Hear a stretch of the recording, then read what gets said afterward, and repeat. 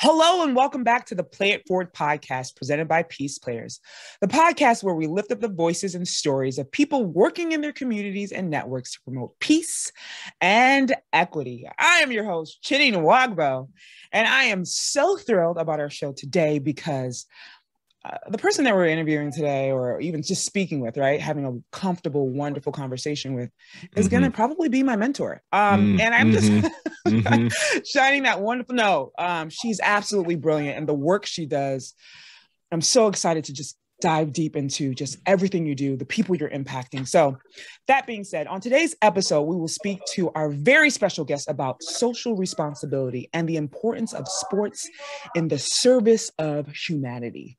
But before we do that, let me introduce the most handsome, the most amazing co-host ever, Emmett Shepard. Oh my God, guys, stop clapping, guys. Stop. It's just me. Hello and low. I am Emmett Shepard, the lanky and goofy co-host to the beautifully intelligent and soulful human being of Chidi Nwagbo. Oh, thank you. And Chidi, I think you said it best. This is somebody who I haven't even spoken more than 5 words to, and I'm already like, can you help me with financial advice for my future? Help me build a new world. Everything about her, I can just tell the vibe. I'm so excited for our conversation today. Tell the people who we're talking to. She is a dynamic, visionary, philanthropic impact strategist who, over the past 2 decades, has galvanized community engagement with internationally recognized brands, including the Golden State Warriors, San Francisco 49ers, Service Now, City of Mountain View, and Special Olympics. I love that Special Olympics part. As the president and chief impact officer of Oliver+Rose, she works with professional athletes, legends, entertainers, philanthropists. Philanthropist. I always say this wrong. Sorry. Yeah, we got it. Philanthropists, corporate executives, high net worth individuals to amplify their impact to inspire change around their areas of passion, commitment, and expertise. She is also the executive director of the Golden Heart Fund, serving 49ers alumni who are in need of financial, medical, and emotional support, and spent 12 seasons leading philanthropic efforts for professional sports franchises in the NBA, NFL, and most recently as the vice president of community relations for the Golden State Warriors and the executive director of the Warriors Community Foundation. Most importantly, she is a professor at Georgetown and sits on the board of the directors for the Special Olympics. Listeners, if you are not impressed by now, I don't know what to tell you, but please help me welcome Joanne Pasternack. Welcome to the show. Welcome. Thank you guys. It's so excited to be here. I'm a huge fan of PeacePlayers, have been for years, and and just honored to be able to be a part of this conversation and to share a little bit about the magical projects that I've been working on and the people behind them. So let's get going. Let's get going. What we usually do before we start any episode with anybody is, I don't know if you've heard this through the plethora of things that you're a part I'm sure of. She but if you're a human being on planet Earth, you've probably heard of this. But I am known as the Icebreaker King. Yeah, so, I love icebreakers. Perfect. So I don't even need to give you the spiel about what it is. So I'm just going to dive in on today's icebreaker. So visualize a billboard. You have access to a billboard that millions of people see every day on their commute to work, walking, sitting on a bench, whatever. What's your billboard say? Ooh, come on. Make a difference. It's just simple as that. Make a difference. Simple as that. I want it to be clean. I want it to be direct. And I just want people to think about what it is they could do every day to make a difference. That's right. And it doesn't have to be gigantic. I mean, the billboard can be gigantic because it's But so when you say clean, are we thinking Times New Roman font with like just a white background, black font? Or what's the aesthetic? I mean, I'm partial towards Cubano font or some of those really like. And I'll tell you, there's actually a reason why. You've asked this question, Emmett. You did not expect this answer, but I love Cubano font because it reminds me of protest posters. And it feels like it's like this way of like, who are you? What are you emoting at that moment? I wear a bracelet. Actually, I'm wearing it right now that my dad passed away earlier this year. And I have this have this bracelet that is engraved with his handwriting. Mm. And it's reminding me, it's a note he wrote to me, and it's reminding me that I do have the power and the opportunity to make a difference. Absolutely. And the fact that it's his handwriting, like that's what does me in every time, because I can feel it, I can see it, and I think when we're using this font on my billboard, having something that's authentically expressing somebody's emotions in the moment is crucial too. So totally. That's you real. don't just read it, you feel it. Yeah, that's there's my answer, Joanne, I guess. Don't get us crying on this. Like, what are you trying to do? God. Like, that's beautiful. Yeah. Well, first, my God. I'm very sorry that your dad passed away. I read that you made a He was an amazing man, but he guides so much of who I am and what I do. He had younger onset Alzheimer's. He was diagnosed at 63. And his voice was one that was interrupted before he had an opportunity to do all the things he was meant to be. So I actually look at it now as, what is it that I can put out there into the world, and how can I inspire others to just stand up and do what they want to do and do it right now? Because it sounds cliche to say you don't know how much time you have, but in truth, he even did know, because he had a diagnosis that was going to be a long drawn out illness. And even then it's impossible to get it all in.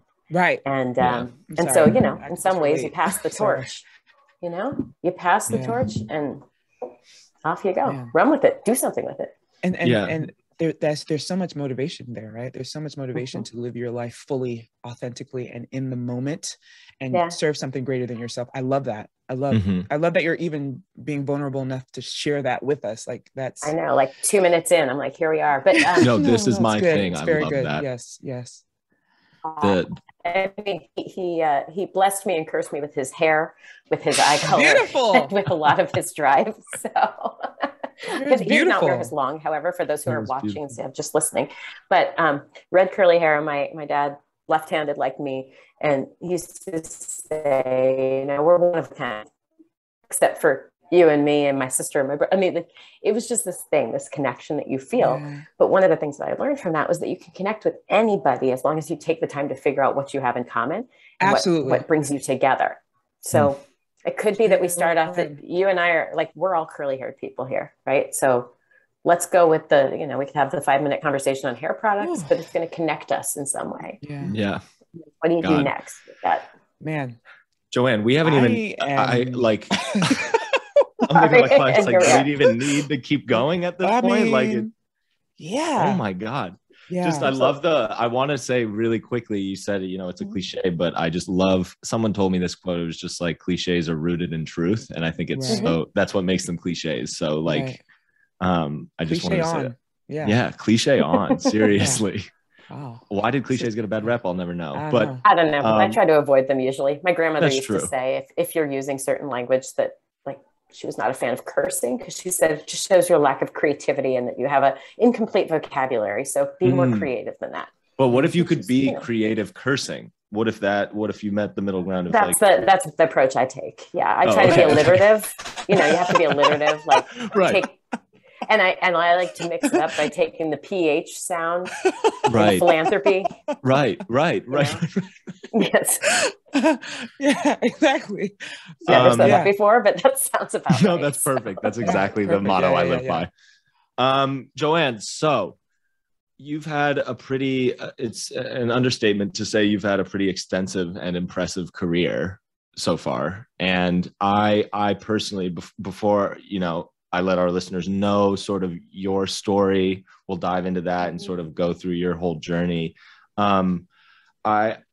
I think, and me personally, I'm just curious, when people ask you what you do, what do you say to them? Because also I feel like your title, so to speak, or your field, it's not just one field, you're pulling from multiple different fields. And sort of when you hear philanthropic, did I say that right? Yeah. You did. Yeah. Okay. Yeah. Yes. Philanthropic impact strategist. Well, what does that mean? Like, what is it? What is that? Yeah, I often reference back to this theory that I take to heart, which is what makes you you. Right. And what is unique about you that can enable you to lean into and be your best self, right? Mm-hmm. So the theory is called Ikigai, which is a Japanese concept, and it's looking at what are you best at, what does the world need? What do you love? And what can you get paid to do? And it's a really realistic approach. It's saying like, I can't be good at everything. I shouldn't be good at everything. And there are lots of people who can augment whatever I'm not best at. Right. But if from a philanthropic perspective, from a charitable perspective, I can lean in and figure out that one cause that means the most to me, that I know the most about, or that I can learn the most about. And the world needs somebody to speak up and speak out about it. And by the way, people will underwrite any type of event or program or awareness campaign around that. Well, that's where you're finding your sweet spot. So my role is to walk people through that journey to help them find what makes them them, and then to develop their impact on the world based off of that. But I also see it as a bridge. It's a bridge for athletes who saw themselves as being only truly exceptional at one thing, perhaps, because they spent their earliest years developing a skill. And sports are one of the only places where with age and experience, you get worse and less desirable and less valuable. And so you think about it, any other job you do, people are like, oh, she's very experienced. He's been competing for, he's been doing this for years. In sports, your value goes down as you age and gain experience. And so I look at this as also an opportunity to create a bridge. So if you can figure out who you are philanthropically and where your voice is most valuable, then can't you also start to build that bridge that helps you figure out what the next 20, 40, 60, 80 years of your life looks like. Yeah. I love that. I love that. That's so true. Because it speaks directly to me, having been a professional athlete. But what it also does is it allows you to separate your identity from the sport, right? Yeah. You are not the sport. You're more than that. So let's figure out what that is. What makes you, you. What makes you, and how you, Go ahead, well, it's interesting because there was an article. So Ernst & Young did a study a couple of years ago, and Forbes magazine wrote an article on this piece that was talking about women in leadership, and specifically women in the C-suite, CEOs, CFOs. There are not enough of us. We know this, but for the women in C-suite, I think it was something like almost 80% had played sports in their youth, and not just like showed up at a soccer field and did cartwheels like, some of the girls did when I was little, but the ones who showed up and kept showing up. There's nothing wrong with that. There's nothing wrong. And no, these, the girls speaking of. But here's the thing: is the way the article was written, it was acting as though sports made us into leaders, and I take huge issue with that. I actually look at it very differently. From the day I was born, I was oriented a certain way, and sports was the one place where I could lean in and do that and be me, what made me that. me.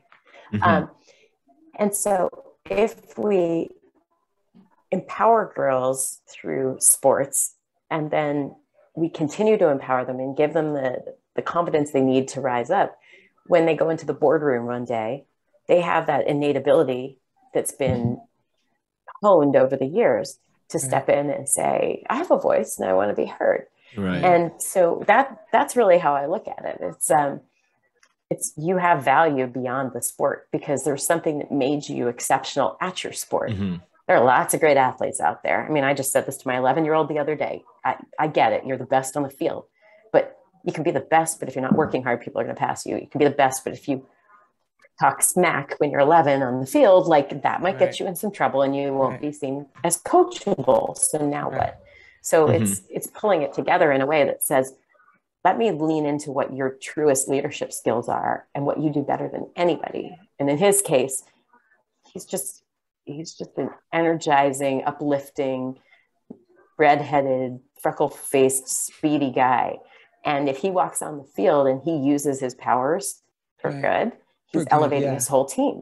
And so 10, 20 years from now, when he's trying to figure out what's next in his life, he's 11 right now. So let's put him at 31.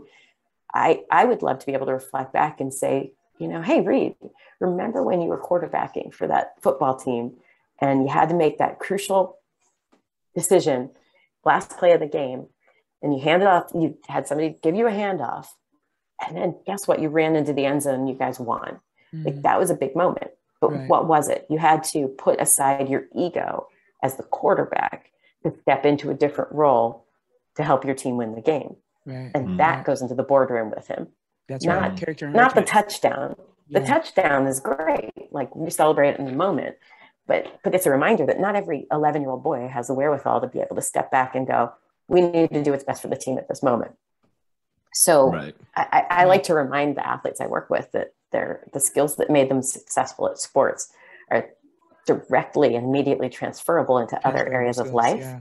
Yeah. But the place where they can try it on and it's less scary is sometimes through philanthropy or through charitable work, because it's a really silly example, but follow me, you guys. So love my sister. My sister does not love going to work out. It's not like a thing for her. Right. So years ago, she was trying to get herself into more of a fitness routine. And she's like, I hate walking. I don't want to do this. I don't want to do that. And I had one of those like early old school Fitbits. And we went to the mall and we walked around the mall for a couple hours and stopped. And I said, hey, guess what? You just walked 6 miles. And right. She's like, wait, what? I walked 6 miles. How? Well, we were walking, we were talking, we were shopping, we were just having a good time as sisters at the mall. And now we've leaned into like the practice for, and after that, she was able to like kind of rejigger it and say, well, I guess walking is walking. It doesn't have to be in a gym or on a treadmill. Right. Walking is walking. Right. Same thing with athletes. I say to them, we're going to go to this children's hospital. We're doing this event. Can you say a few words to the kids, about how much it means to be here? They would say to me, I'm afraid of public speaking. I'm a terrible public speaker. I feel uncomfortable getting up in front of crowds and talking. They do that, then I do the same thing to them. So you saw what you did there? That whole like microphone amplification, people sitting in front of you thing, that's public speaking. And you killed it.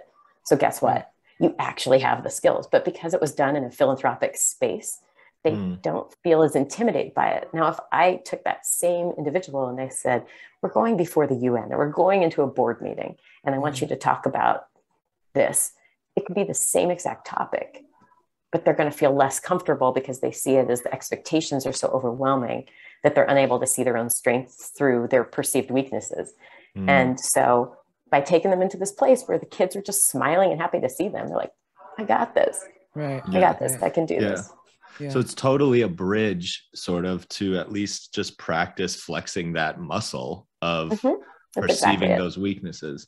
And it's also, I think, really crucial, and Chinny can attest to this, to like build that relationship early on with athletes more specifically, but anybody who's like a master in a singular thing. I think a lot of it depicts, or at least leads to them creating their own identity around that sole thing. And once that thing is over, athletes is a great example because like you said, they get devalued the older they get. There's a serious level of anxiety and fear of like, well, after basketball is over, like, who am I? What am I supposed to do? Sort of. And it's also that if you've been the best at something, like not just really good, but like the best, like many of my clients are introduced as like, he's one of the greatest linebackers of all time. She's the most decorated Paralympic athlete of all time. Like those are some big things to be carrying on your shoulders. And so what I hear often is, I don't hear them saying it per se, but I know it, I can sense it. It's people expect me to be the best at everything because I was the best at one thing. Yes. And I don't think I can ever be the best at that anything other than that one thing that I was really good at. Right. I mean, think about, even if you go back to whoever, whatever your family relationship was like growing up, if you had siblings, if you had parents, if you had step parents, whatever, like each one of us is given an identity as a child. And there's something, some kids want to live up to that or exceed expectations. Others give up really easily. Athletes as a whole are always looking to exceed expectations, to beat whatever that next goal is. They're as competitive with themselves as they are with anything. And there's something overwhelming about stepping into something new from the starting line. And you're like, all right, it was a really long journey to get to be the best at that thing. And I can't be average. I need to be above average. So how do you do that? And when you're empowered around that, that's where things like PeacePlayers comes in. Is because you're giving people a place where they can showcase to themselves how strong they can be. Right. But you're also showcasing it to all the people sitting around you that they have that within them too. Yeah. Yeah. Very, very, I mean, Thank you, ladies and gentlemen. That's it. The show was, yeah, like there was one point I looked over at Emmett and he was just like me listening to the story, like just, just like all in it, like, but I pass out popcorn. It's all good. I know, seriously. I was like reaching down to get a drink of water, and then I was just like, yeah, I don't need it. I'm listening right now. I'm just so enthralled. No, Joanne, just quickly. Yeah. Were you? Sorry, I'm just curious. Your story as well, and sort of did you? What I read that you were a competitive figure skater, and sort of just give us a little bit more info in that journey as well. Yeah, it's just who you are too. Yeah. I'm going to give you a little more than I normally would, I think, because of where we are in our conversation at this point. But I was in a really bad car accident when I was 5 years old, and I lost most of the use of my right arm. Wow. And I was told all these things I couldn't do. But if you go backwards, when I was 1, 2, 3 years old, like rumor has it that one of my first words outside of mama and dada was self. I want to do things myself. And so now I'm being told I have to ask for help for all these things. And it frustrated me. Like I can remember being frustrated. I remember somebody bringing, this tells you how old I am, Star Wars Lego set into my hospital room and being annoyed because you know how hard it is to unclick Legos once they're clicked if you don't have full use of your right arm. Got to use your teeth. Yep. Yeah. Got to use your teeth. And my jaw was wired shut. So that was not going to happen. Oh my so God. I'm sitting there and like, but think about that, right? So here I am, this little 5-year-old girl, and I'm frustrated by the fact that I can't even unclick Legos by myself. And I love Legos. Legos are amazing. Every kid should have Legos in their lives. So this portion brought to you by Legos. No, but seriously, so when I was about 7, I went to a birthday party for a friend at White Flint Mall in Washington, D.C. area. That's Washington. Yeah, see, get on the red line. You'll get off at White Flint stop. Absolutely. There was a rink there, and I'm on the ice, and I'm doing pretty well. Like I'm athletically oriented, and I get home, and I actually wrote this whole thing out for my parents, telling them why figure skating or ice skating was the sport that would be okay for me because there were no flying objects that could hit my face. I didn't hang from anything. It favored, I'm not a tall person. I never have been. It favored girls who were more petite, all these things. So my parents basically said, all right, you can sign up for, the snowflake classes. Well, I was pretty determined. So very quickly I moved beyond the snowflake class and soon enough, private lessons, but skating was so amazing because it enabled me to go out and do things that people told me I couldn't do and to try it. Yeah. But I also had many stumbling blocks along the way. When I was in my early teenage years, I developed a massive fear of one particular jump because I broke my wrist, a double axel. I broke my wrist doing it. And, but I was 12 years old. I was able to say, I need everybody to stop hovering over me. I'm going to go. I went to the rink at like 7 a.m. when nobody else was there. I told my mom she had to leave, and I just got out there and I was like, I got this. Like, I'm going to visualize this. And then you just do it. Right. But I learned my own strength through sports, and then sports ends. My sport was one where by 16, 17, most of us are injured out. Maybe you had a growth spurt and became like 5'3 3/4 like me. And so now you're like tall. It's crazy. Well, I'm figure skating. But it changes. It changes your center of balance and everything.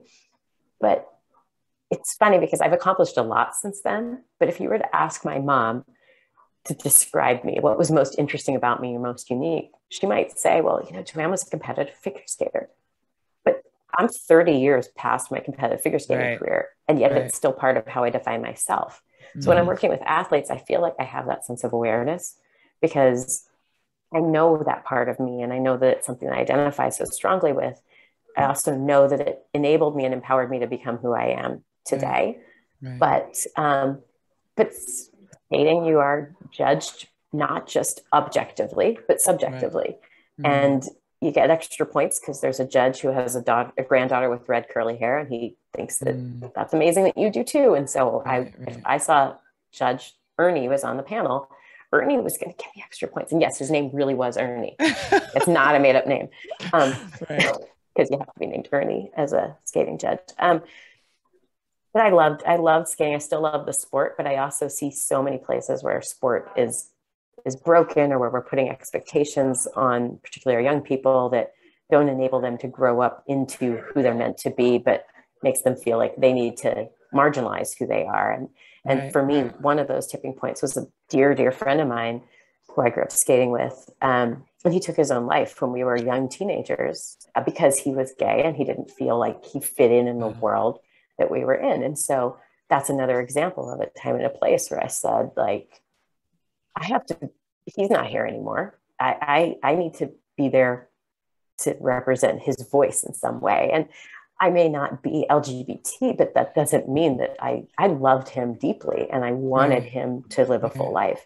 And just probably 3 years ago, I was at the World Figure Skating Championships. I brought my daughter with me, and we went to this reception after, the meet and greet thing or whatever. And one of the pairs skaters was wearing a amazing pride shirt that he had worn during the exhibition. They were the gold medalists. It was huge. It was amazing.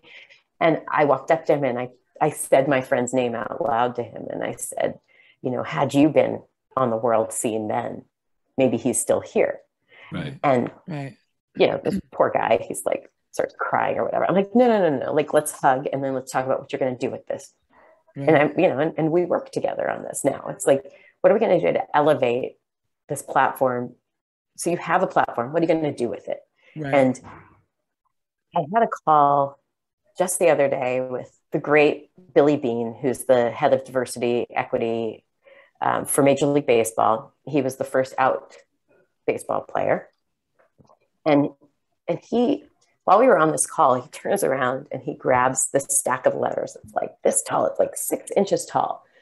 And he says, so he was closeted for so many years. And then he, through a series of events, and go to athletesvoices.org and you can see that his story. But he grabbed the stack of letters and he said, this is my homework this weekend, because I feel like if I don't open every letter that I get each month, that there's some letter in there where I may have been able to save somebody's life. And you just, I'm like, yeah, because you're Billy Bean and you can do that. Right. I mean, I'm just Joanne Pasternack, and I think I'm pretty cool and worth listening to, but I'm not Michelle Kwan, who's standing up for women's rights and looking at pay equity. And I'm not Phaedra Knight. And I'm not these women who are empowered, and men and everyone out there who's empowered to be able to do it. So what are they going to do with it? And that's what Athletes Voices is all about. That's what my work is about. It's saying, you've got a voice, now just go do something with it.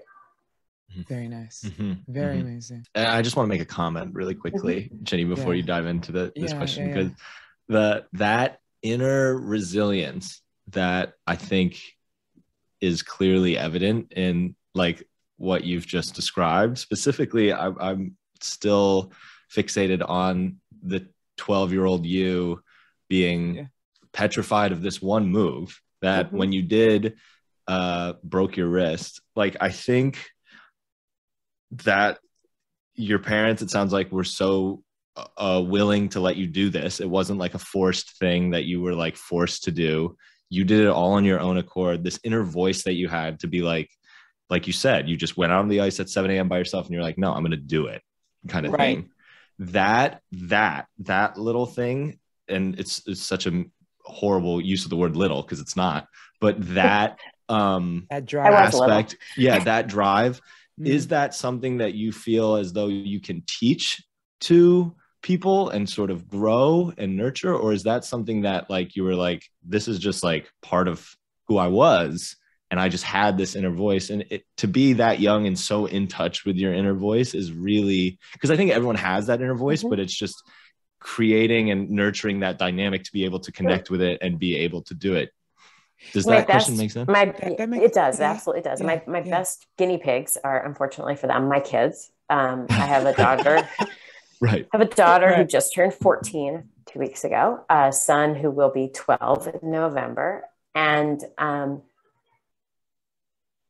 I've worked with so many kids over the years, but here's the thing, like, kids believe what we tell them is possible for them. I wholeheartedly believe that. It's true. And it's true. when we tell somebody that it's impossible, or we put barriers up and we don't give them a chance to actually find their own strength, then they start to believe that they're incapable. And I said this to my husband when our kids were they were itty bitty. And I said, I want to raise kids who one day I would want to hire. So that was one. The other thing I said is, I want our kids at a certain age, like if I were to drop them off in a city that they've never been to before with $20 and no cell phone, could they make their way home? I wouldn't actually try this. I'm not. Right. I'm not about to get it. Try it. No, but it was, please. Philosophically, like, could they do that? And it's funny because I was back home in Washington, D.C. earlier this week, and my 11-year-old, who was super independent and super self-confident, he wanted to go explore and go. We were staying by DuPont Circle. He wanted to go out and get a snack and go on his own. And I fully believe that he is capable of this because I've seen him in action. And by standing back and allowing him to do things within safety, I mean, obviously we take safety precautions, but what I've heard from friends who work with, like one of my dear friends, Ali Knight and Krista Gannon, they have this organization called Fresh Lifelines for Youth. They work with kids who have been incarcerated to help them get their lives back on track. Oh, nice. And what's different about this organization and has flipped the rate of recidivism from 80% of kids returning to protective services, juvenile detention, or jail, to their program, the young people who complete their program, only 20% go back, is that they tell them what they're capable of. So it is about, there are mistakes. We all make mistakes. It's what we do after we've made the mistake that matters. What are you going to do to build yourself up? And we believe in you because we see all these really positive things in you and we know what you're capable of. And so, like, I mean, to say that I'm committed to looking at what post-incarceration life looks like for people and how we lift them up versus push them down, like that's probably one of the biggest things for me. You mentioned in the beginning that I'm on the board of Special Olympics, been involved with Special Olympics, worked at their headquarters right out of law school. And there's a woman I worked with there, Loretta Claiborne. She's phenomenal. If you haven't seen the movie about her life, go find it. It was produced by Disney many, many years ago. But Loretta was literally left on a doorstep when she was born in Philadelphia. And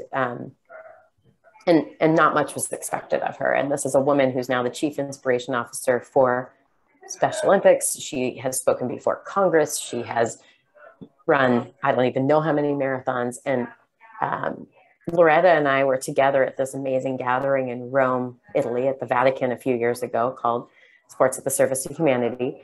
And I was actually standing next to Loretta. And, it's the title. Loretta very directly spoke about why. She was presenting a Special Olympics soccer ball to the Pope and had no hesitation nor qualms about it because she knows that her voice is one that should be heard and that her story is unique. It's because people, even though at the beginning she was told what she couldn't do, there were people still there beside her saying, you are capable. And one of my heroes in life is Eunice Kennedy Shriver, who founded Special Olympics, and her son, Tim Shriver. And that's how they look at the world. And that was one of my earliest professional jobs, was working at Special Olympics headquarters and being in their presence and watching them say things like Mrs. Shriver would say, let's see if we can't find a way to make that happen. Like, to me, as a 25-year-old recent graduate school graduate, like no business speaking up, but she didn't discount it because she actually empowered me to believe that it was possible, but not with false sense of like, this isn't saying to your kids, you're perfect, you're awesome, you're wonderful, you deserve a gold medal. Like, it's saying to them, like, let's figure out what it is that you bring to the table. And I see that in you. Like, I just had this conversation with my 11-year-old the other day. Like, you have superpowers and we're going to lean into those. Yeah. But you're not good at everything, and that's okay. You're not supposed to be good at everything. Right. But if you can be the best at this one thing, like, so that's how I look at it, Emmett. It's really comes down to just like you said, just a belief in the kid himself, and also that kid feeling as though there's a support system around him. And then, like, that's pretty much it for the most part. Like, the kids will do most of the heavy lifting. You don't have to be good at everything. Yeah, exactly. It's telling our kids, you don't have to be great at everything. But Frank Gore, who, I'll introduce him, as one of the greatest to have ever played the game, period. Future Hall of Famer, amazing person. I did this event with Frank probably 10 years ago where we went to a school where they had a really amazing program for kids who had learning differences, dysgraphia, dyslexia, whatever it might be, audible processing challenges. And Frank said something to them, which I'll never forget, which was, he said, when he would score a touchdown, he would point up to the sky. And he said, why I do that? He would always pound his chest and then point. I just made a really awkward sound with my microphone, so now you can all hear that. But that was me pounding my chest. Right. But he said it's because I believe that I have to have the heart and I have to be grateful for the powers above. But it's also that every single one of you has something that makes you want to do a touchdown dance and something that you do better than everybody else. Like everybody does. It could be, you could say the alphabet backwards really fast. Like it doesn't matter. I can't do that, by the way. But it's tough. But just figuring that out and telling your kid that that's something we're celebrating. That was a much longer answer than you had hoped for, I'm sure. But no, it's great. Big question. It's great. Yeah, it's fine. It's fine. Yeah. Lightning round. Yeah. Sound effects cued. Ginny, do you want to explain the lightning round, or do you want to? Yeah. So, welcome to the lightning round. Thank you. It is. I've made it this far, and now I just made it this far. You have made it this far. It's super fun, light and easy. Emmett will ask you a series of questions. You'll have about 3 to 4 seconds to answer those questions, and just enjoy yourself. That's all it is. That's really it is. What it is. So, Emmett. Yeah, it's got to be quick, and don't worry on your answers. We'll judge you heavily on each one. Please do. Okay, would you rather score a game winner at home or away? At home. Okay. What was the last thing that made you smile? That's tough. I smile all the time. Right. You can say us. It's fine. It was you guys. No, and it was honestly, it was laughing at myself at my ineptitude today with trying to find a place to plug in and the fact that I'm sitting on the floor. So that made me smile. Welcome to the podcast. I am sitting on the floor, everyone. Yes. Coffee or tea?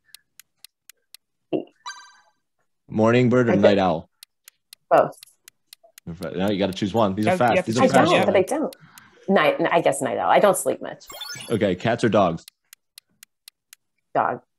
Ooh, spring or autumn? Shout out to Wesley the Bernie Doodle. Okay. Shout out Wesley the Bernie Doodle. We see you. We appreciate you. He feels it. Yeah. Spring or autumn? Spring is my birthday. I love spring. Bungee jumping or zip lining? I love zip lining. Ooh. Superhero. Oh no, that's too easy. Never mind. Next, singing or dancing? Dancing. Ooh. Reading or writing? Reading. Ooh.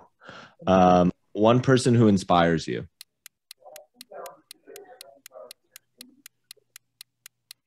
Coach Kerr, Steve Kerr. Oh, shouts out Steve Kerr. Steve, if you ever want to come on the podcast, we'd really appreciate it. Open to that. We're super busy, but we'll keep a slot open for you if you're listening to this. I mean, he's an authentic leader. I love him. He's great. Amazing. I just got his biography, the new one that just came out. Okay, last one. One thing you want the listeners to remember from today. That they have the power to make a difference. Start with our billboard. Let's go back to our billboard. Just find a way to make a difference. Oh. And with that, the lightning round is over. We'll reconvene and give you your score in a later date. I appreciate that. I think you did. I think you did pretty well. I was reading your eyebrows, trying to not be judged heavily, but no, I'm just kidding. Right. Well, we don't have that much more time, but I do want to talk a bit about. We had another guest on the show for season 1 who did similar work. Well, actually, exactly the same. Just with different audiences, and who is currently one of the directors of the Robert Woods Johnson Foundation Sports Award, and the co-founder Alisha Greenberg, and the co-founder. I know Alisha. I teach in her program, Sports Entertainment Industry Certificate Program. Alisha and I are dear friends. She's wonderful. Shouts out Alisha. Right. And when I was with the 49ers, we won the Robert Wood Johnson Foundation Award. So very cool. Very cool. Yes. And she taught us a lot. just like you. And she spoke to us about what it's like to grant awards to nonprofits that are working to better their communities and the people they serve, and what it means to hold those nonprofits accountable to make sure that they're actually doing the work for the people. And I think I'm interested to know from your perspective in working with athletes and various franchises and sports organizations, how are you yourself, Joanne, ensuring that philanthropy is authentic and supports the needs of the community through the work you do? How do you ensure that? Well, I try not to be presumptive. It's so easy to step in and tell people what you think they need or what you think they should do. Listen, you have to look to those in the community. I was in Baltimore the other day. One of my clients, Tori Smith, love Tori. Tori has built up and built out a community center in the heart of Baltimore City. And Tori is somebody I really admire, because what he did before he broke ground on this project, before he even put one coat of paint on the building, was he went on Monday nights, walked with the men of the community who do this thing. It's just, they just walk and talk. I mean, you can picture it. It's a bunch of old guys walking around talking, and Tori shows up and he's like, "Hey, can I walk with y'all?" And they're like, "You're Tori Smith, right?" He's like, yeah, I got it. But I'm just going to walk with you. And the reason he did that was because he wanted to listen and learn. And so that's what I think is most important in terms of authenticity and knowing what your community needs and listening to the needs of the community. I also, and I think all three of us can probably relate to this in some way, but I take issue with people expecting me to be able to speak up and speak out about something because it's part of my identity. So just because I heavily identify and was raised Jewish, great. That doesn't mean that I'm the authority on all things Jewish. I'm the authority on all things that relate to red, curly-haired, left-handed Jewish girls who grew up partially in Montgomery County, Maryland, and partially in California, and on and on and on. And so if we look at people for who they are and how they self-identify, we're going to be far better off than if we try to pigeonhole them. And there's way too much of that going on. So, I mean, I've talked a ton today, but it's really trying to listen and ask a lot. I ask a ton of questions. And so I'm interested to know this story, and we'll get to Katie, because I heard you in a different interview talk about his philanthropic efforts, and it's amazing to work with athletes who just outright have a cause and they're driven by that cause and they want to help the community. So we'll talk about that. But I'm interested to know, in another interview, and you talked about the perfect formula for social corporate responsibility for these huge teams. And I know that you're passionate about women's and girls' parity and just advocating for them. And so taking that formula that you talked about, taking that formula of what makes social responsibility with these corporate, this perfect equation for that, this perfect formula. Do you think that there's a perfect formula that exists that we can begin to utilize to ensure that when we're talking about sports philanthropy, we have women and girls empowerment at the forefront of our minds, as well as ensuring that that gender parity is prevalent or is evident or is in or exists in the sports industry? Do you think there's just a perfect formula for that? So one of my clients, I love them. I love all my clients. I guess that's probably what comes out. But Odessa Jenkins is the CEO of the Women's National Football Conference. The WNFC is the elite women's tackle football program. They are phenomenal. I've learned a lot from Odessa. I've learned so much from conversations with her. I kind of just want to hang out with her and soak in all of her magical insights all the time. But I brought one of my other clients to the Women's National Football Championship in Dallas in August. Patrick Willis, who's one of the greatest linebackers of all time. And Patrick is huge-hearted, amazing human. And he says to Odessa, man, these women, these are legit football players. They could knock me down. And Odessa looks at him and she says, but Patrick, that's not our goal. Our goal isn't to knock the men down. Our goal is to be recognized for what we're exceptionally good at. And she says, she's like, I'm a Hall of Famer. and I'm the best at what I do. And I know this, and I want to be respected for it. She's like, but if you put us man to man, not going to work. Like Odessa is not a gigantic woman. She's pretty small, but man, I wouldn't, I want to recognize her for what she's best at instead of trying to make her compete with the guys in order to prove that she's as good as them. Right. And so that's really what it comes down to. It's like,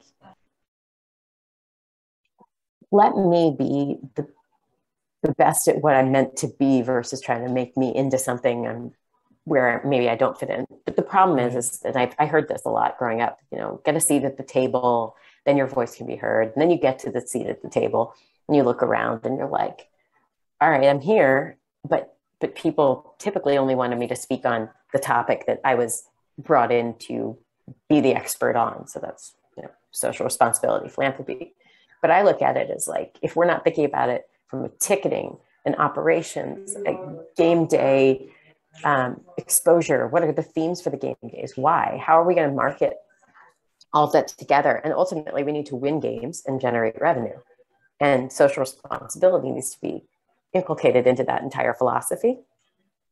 So if I'm looking at it from the sports philanthropy, social responsibility, and then the corporate side of it, outside of sports even, it goes back to this ikigai symbol. It's, what are you best at? What does the world need? What can bring in funds? And what do you love? And so that's why I love that the Home Depot Foundation leans into bringing shop class back. I love that. I could name so many different organizations, but the ones where they actually say, this is what I do and this is what I do best. And we're unique, like Dick's Sporting Goods. Like my brother's a high school teacher. He launched an athletic program at a very low income school in Las Vegas. But for Dick's Sporting Goods, partnering up with Donors Choose and providing the fulfillment for a campaign he had online, he wouldn't have a baseball program for his kids. But Dick's knows that they have that. And so they're doing it authentically in the right way. Dick's is not coming in and saying, we're going to solve childhood cancer.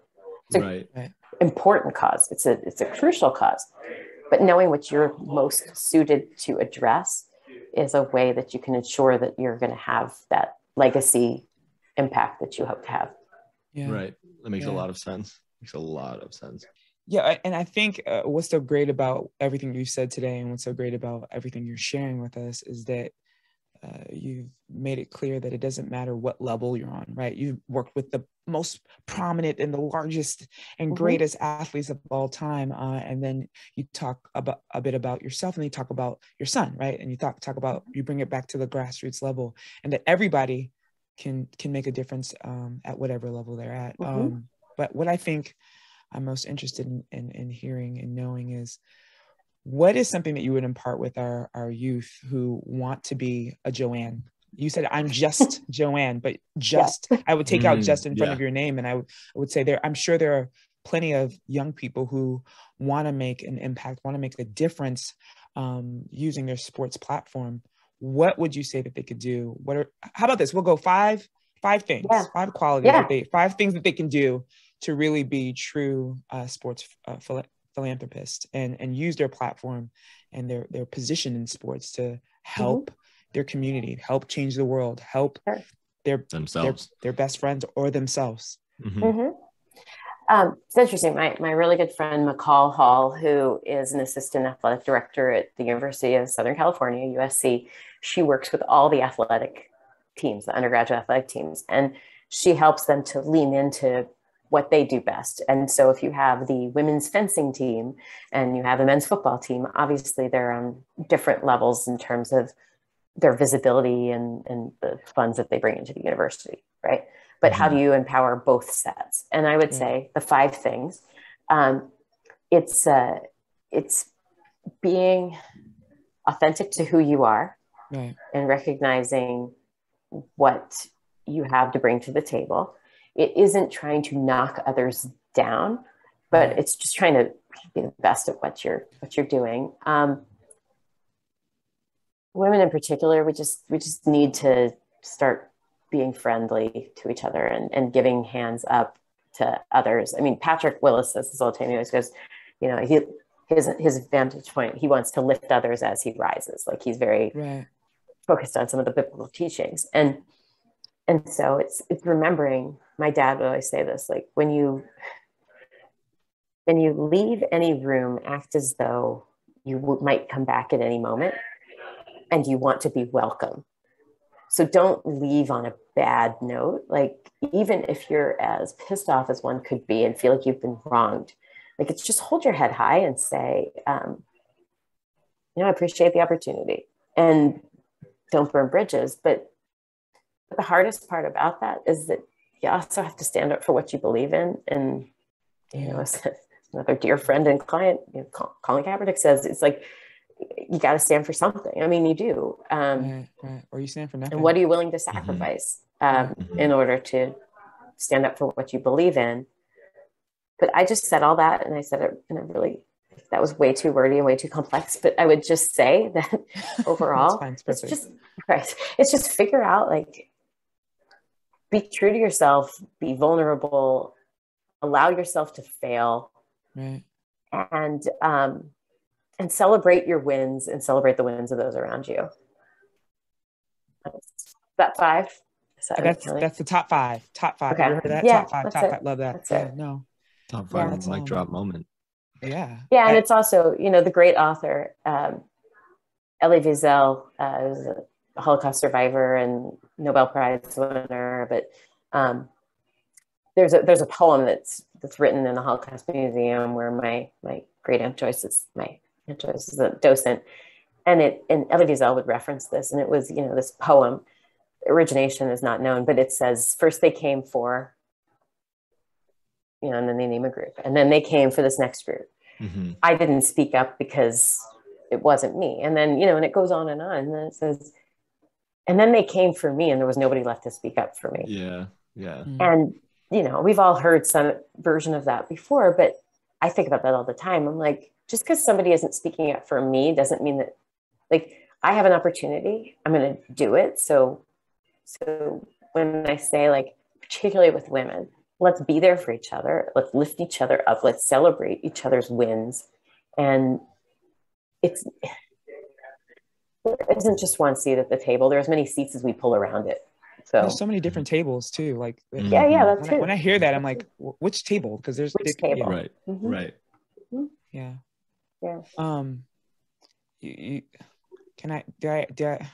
That was a drop the mic moment there. And I want to know, that's the last thing. I want to know what your next 3 to 5 years looks like what you're doing, how that impacts others. Are there barriers that you run into? Yeah. What does that look like? Who are you serving? It's interesting. It's been a rough year in some ways. I mean, for everybody, the pandemic, all of that. I've learned a lot about myself. I am more committed than ever to the Athletes Voices program. We are launching our second season of our speaker series. We're going to be addressing really interesting topics. We're doing our first convening of athletes who are newer to using their voices around social impact, social justice in March of 2022. And if I could spend all my time building that up, building it out, and providing those pathways for athletes to connect with other athletes outside of their normal channels.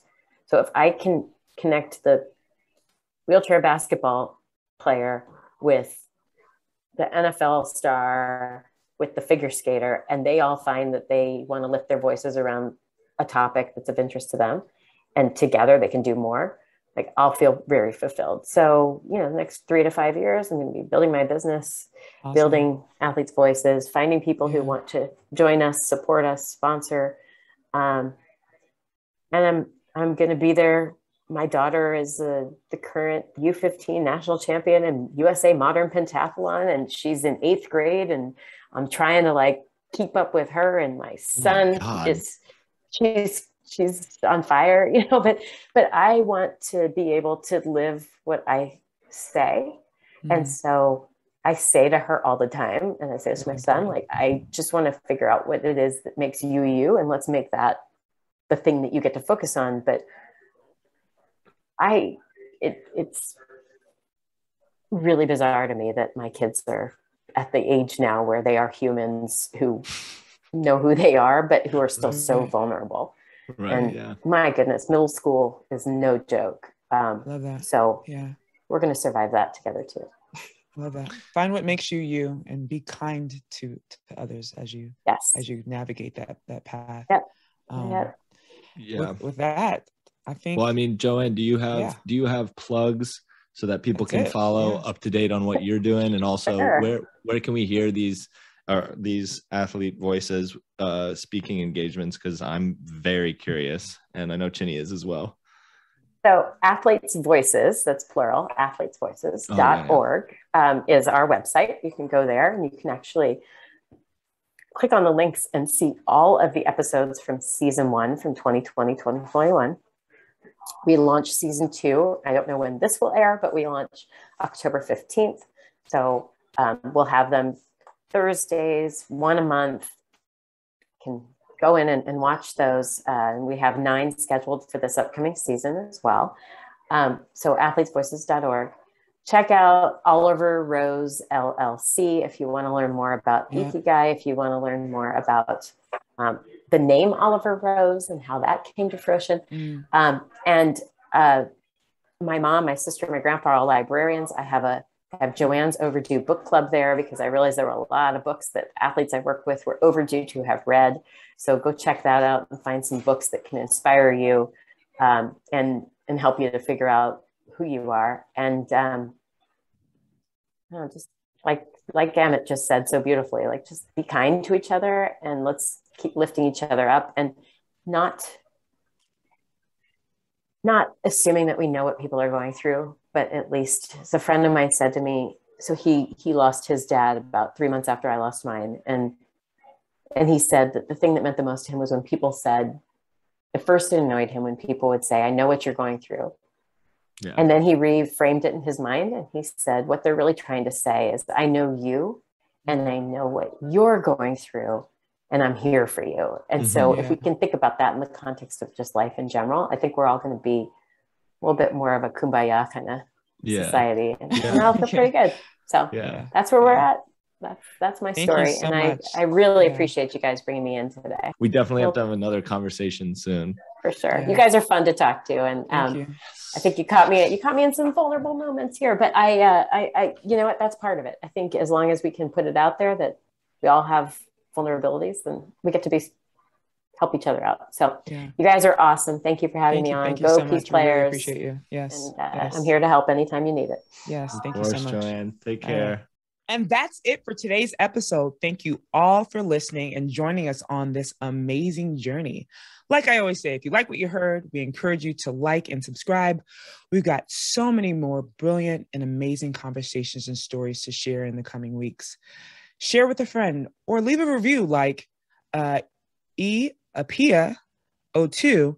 Great podcast. Love the content they cover. I mean, we love the content we cover too. Emmett, anything? Do you have anything you want to say? No, that was short and sweet, that review. So, can't say it better myself, really. We do cover great content. Right. Thank you, Chinny. You can learn more about what we just talked about and everything else that we do as an organization by following PeacePlayers at www.peaceplayers.org, or by following us on social media, mostly at PeacePlayers International on Instagram, Facebook, Twitter, LinkedIn, and even YouTube as well. And don't forget Tumblr and MySpace. No, I'm just kidding. Right. That was the ASMR version of Tumblr and MySpace. We don't have those. Nobody does. And don't forget to leave a review, rate our podcast on Apple Podcasts. It helps us a lot. We read every single review we get. It brings us great joy in these times of sorrow. No, I'm just kidding. It does bring us great joy, though. It does bring us great joy. Right. Ginny, she was sitting on the floor today. I'm going to go lie down on the floor.